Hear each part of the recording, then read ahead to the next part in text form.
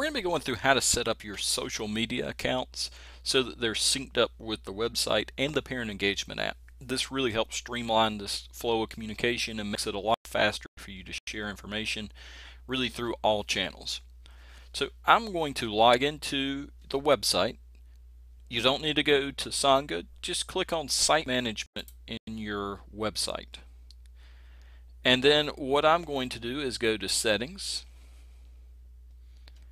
And then you'll notice there is a Social tab right here. So if we click on Social, it shows everything that's connected. So the social media accounts that are connected.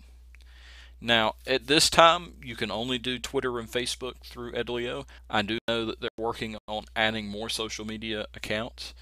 But also, you'll notice up here it says on August 1st, Facebook is removing the ability to post to Facebook profiles on behalf of users.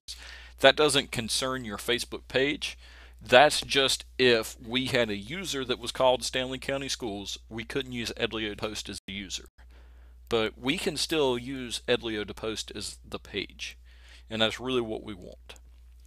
Now, if you're having issues connecting your Facebook, just let me know, because I know we had issues at the end of last year, but they've all been fixed, and I can help you with that if you're having issues.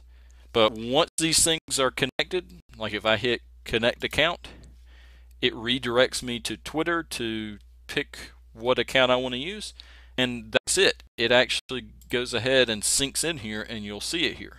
So it gives me the ability to choose that when I'm sending out messages. If you have questions about how this works, just let me know.